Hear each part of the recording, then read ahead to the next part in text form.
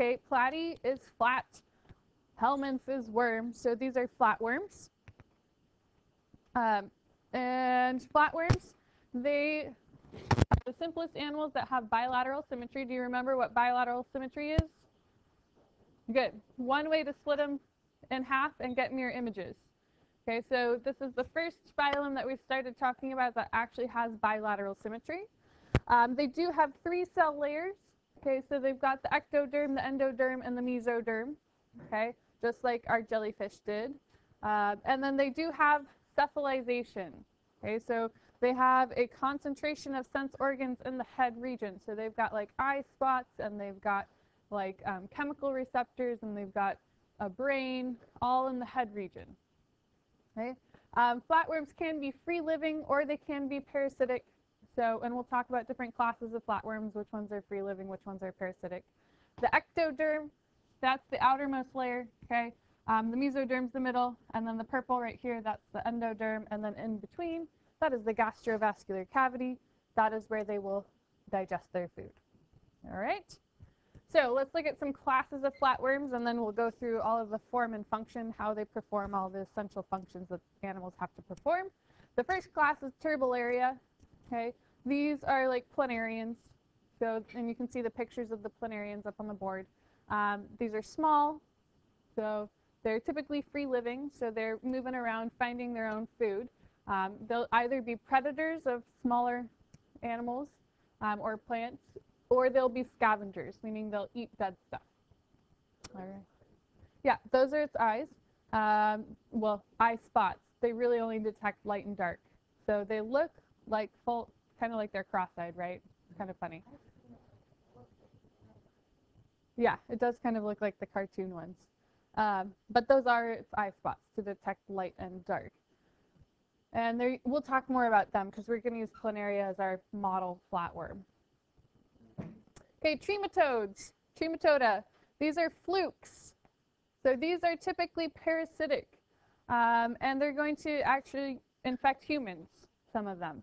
And they can infect humans in the blood and also in other organs inside of your body.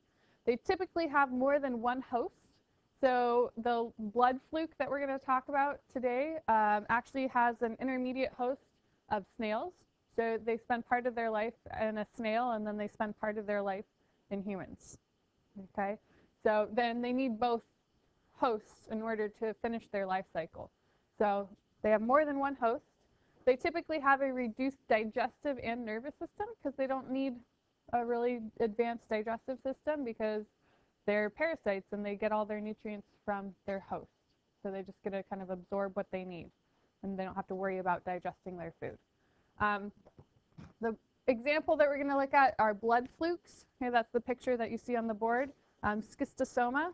That is actually, it causes lots of problems for people, but it's actually the second most like economically bad parasite after malaria.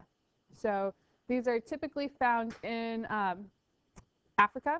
So, and they're typically found in areas where you've got a lot of kind of contaminated water. All right. So what happens is you've got larvae, okay, of these little worms in the water, and the kids or whoever it is, you know, walk through the water or play in the water, and these little larvae actually detect when a person's in the water, and they actually burrow through the skin. So they detect the person, they go to the person and attach and actually secrete enzymes and that break down the proteins in your skin, and then they burrow through your skin. Okay? Once they get into your skin, they get into your blood where they eventually circulate and end up in your liver. Okay?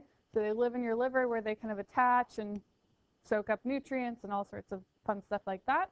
And then when they're ready to reproduce, they migrate from your liver to your intestines where they will, when you poop, out comes the fertilized eggs of these lovely worms. Okay? And then typically that poop gets into the water, which then the eggs get into these little snails, and the snails host these eggs, and then they hatch out of the snail and then get back into a human. So when they burrow through your skin, yeah, you'll have like itchy, and you may have like little red bumps where they actually like burrowed through. So you could probably tell where they got in. Yeah. So it's not going to be pleasant. Gross. So here's your life cycle so you can see. So burrow into your foot or whatever it is. Okay, and when they're ready to mate, they go into your intestine. You poop out all of like the fertilized eggs, make it into the snail, and then snail helps them to grow up so that they can get back into your foot. Lovely. This is going to cause, it's actually considered to be a like a chronic disease because it can cause problems for a long time. If one of the signs that you have this is like, it can also get like into your bladder and stuff, and so you get like bloody urine, and you get like diarrhea and stuff like that. So not pleasant. It is a chronic disease. And actually, the Bill Gates Foundation is actually working on like trying to figure out how to get rid of this parasite because it does cause lots of problems for people. So, okay, the next class of flatworms, okay, are Cestoda. These are tapeworms. Tapeworms. They're called tapeworms because they are long and flat and skinny like a piece of tape. So they're called tapeworms. They are parasitic. These are like the kinds of worms that your dog can get, right? If they spend too much time outside and eat something that they're not supposed to, they can get tapeworms. And the head is called the scolex. Okay, so that's what it looks like. And it's got suckers on it where it'll use to attach to the intestinal wall of its host. And sometimes those suckers will have like hooks on them actually, so that they will like hook onto the intestinal wall. And then behind that, they've got the neck. So they've got the head and then the neck. And then see all of these like little segment-looking things? Those are called the protoglottids. Each of those is actually contains like both male and female reproductive organs. Okay, so they're hermaphroditic, and they grow in length by producing these protoglottids. And as they reach the end of the tapeworm, they become mature and then eventually drop off, and they get excreted out in your poop, and the life cycle of them continues. And we'll talk about who their host is. So that's what a tapeworm looks like. And so each of those like little protoglottids contains like thousands of eggs and sperm. And yeah. So after you poop them out, so those eggs, okay, are like this. Those eggs can get into like grass and stuff like that. And typically, what happens is like a cow will eat the grass and the eggs of this parasite, the tapeworm parasite. And in the cow, okay, the little larvae actually go and they burrow themselves into the muscle of the cow. Okay, and then when you eat meat, you eat these little baby larvae of the tapeworms, and you get sick. But you only get it typically if your meat is undercooked or raw. All right, so that's why they say like it's not good to eat undercooked meat because of this kind of stuff. Okay, because you can get tapeworms from it. So the most common that humans get is from beef. Okay, but you can also get it from pork. So there is a pork tapeworm, and there's also a fish tapeworm that you can get from eating raw fish. Okay, so all of those you can get. They don't have a digestive or nervous system, so these guys simply attach to the intestinal wall of their host, and then they soak up nutrients. So your stomach does all the digesting. Your intestines are where you actually like absorb nutrients. These guys just steal your nutrients. Okay, and you're not really going to know that they're there unless you get so many of them that they actually start causing you to be malnourished. So this would be the point where you're eating a ton of stuff and you're like losing weight. All right, and you actually can have like vitamin deficiencies and stuff like that from these. Apparently, women back in like the 1950s would actually knowingly eat tapeworm eggs so that they could lose weight. So lovely. Disgusting, actually. So that's a tapeworm. The longest that's ever been found in a human was 37 feet. Okay. Inside somebody, according to what I read on the internet.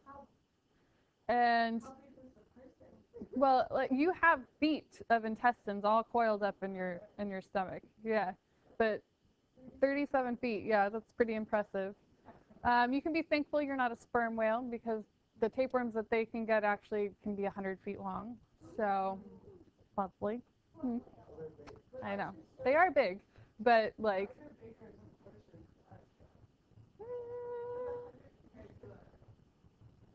yeah, but I mean that's still a large worm. That's disgusting. Ugh. So, anyways. All right, so those are the different classes, at least that we're going to talk about of flatworms. So we're now going to look at planarians as our model flatworm and look at how they carry out the different functions, okay, of an animal. So how do they feed? How do they move? How do they reproduce? So in a flatworm, they have a gastrovascular cavity. Okay, so they've got a mouth where food will enter into the gastrovascular cavity, and then digestion happens in that gastrovascular cavity, and any waste products exit back out the mouth. Okay, they do have an extensible pharynx, so that they can extend through the mouth to help them suck up the food and stuff that's around them. So their mouth is actually in the middle of their body. Okay, it's not up near the head where you would think it is. It's actually like, think of it like your belly button, right? That's where their mouth is. And then everywhere that you see, so see on this picture the dark regions, okay, on the flatworm, that's the gastrovascular cavity. Okay, so that gastrovascular cavity extends throughout the worm and is very, very highly branched. You see that, okay? And the pharynx, okay, it's the opening to the gastrovascular cavity. Okay, the circulatory and respiratory system, they don't have one. Okay, because they don't need it. Because that gastrovascular cavity is so branched that they do not need a circulatory system, because all of that food and stuff, that all of the nutrients that would normally be carried around by the circulatory system, they don't need, because they are so thin and their gastrovascular cavity is so branched and throughout their body that those nutrients can get to all of the cells of their body. So they don't need a circulatory system. They also don't need a respiratory system because, again, they're so thin. So they don't need a respiratory system to get oxygen to all of the cells of their body because they are paper thin, little, very, very thin worms. So they don't need a respiratory system and they don't need a circulatory system. Oxygen and carbon dioxide can just diffuse in and out.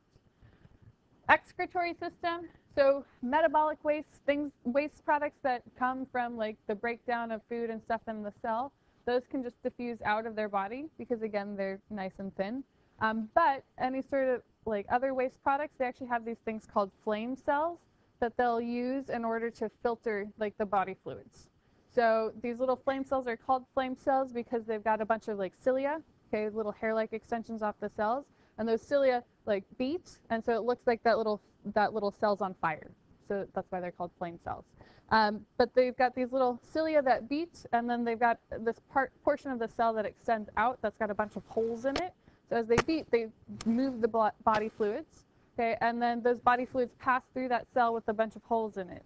The big proteins of the worm that they don't want to lose are too big to go through those little holes.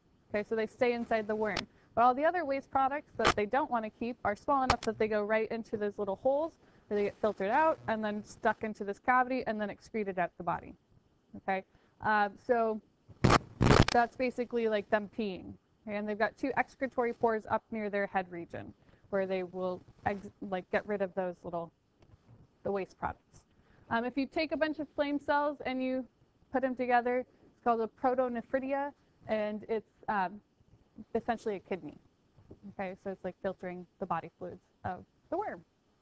All right, so that's how they get rid of waste products.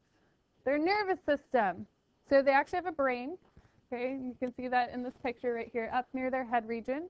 And they've got two ventral nerve cords that run down either side of their body, and then transverse nerves that connect the two together. That's actually, it looks like a ladder. right? And the purpose of that nervous system is to coordinate movement and muscle contraction in order to move. And then also part of the nervous system, they have ocelli, which are eye spots, so that can detect light from dark. And then they've also got these two things called auricles. So if you look up here at the head, see how you've got like two little like protrusions off the side of the head? Those are called auricles.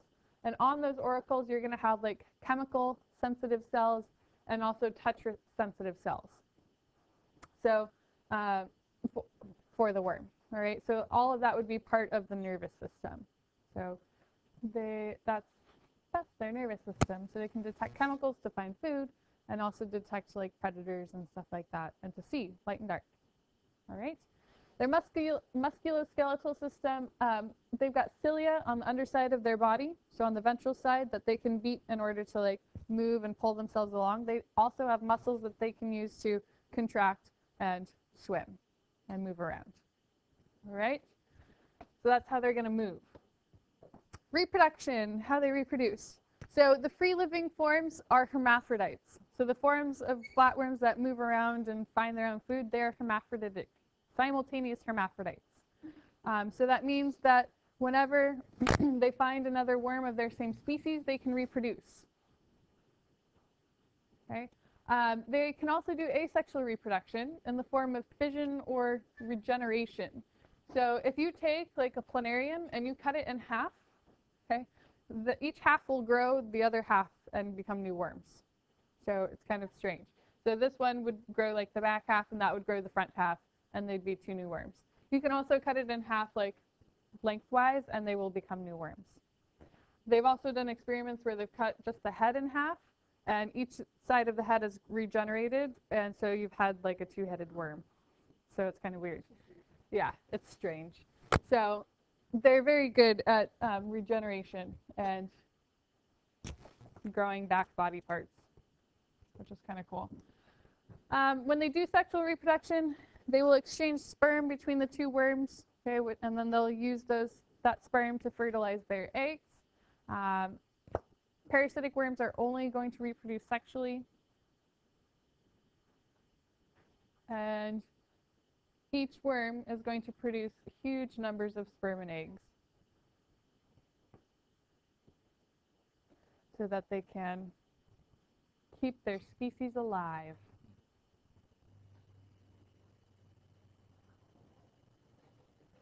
All right, and then here's a picture. So they're simultaneous hermaphrodites, both male and female. So their ovaries are up here towards their head, and then their testes are going to be back here. And so they'll produce both eggs and sperm. They'll exchange sperm, and so use the sperm from the other worm to fertilize their eggs and then release those fertilized eggs. All right? Does that make sense? Okay, that's where we're going to stop.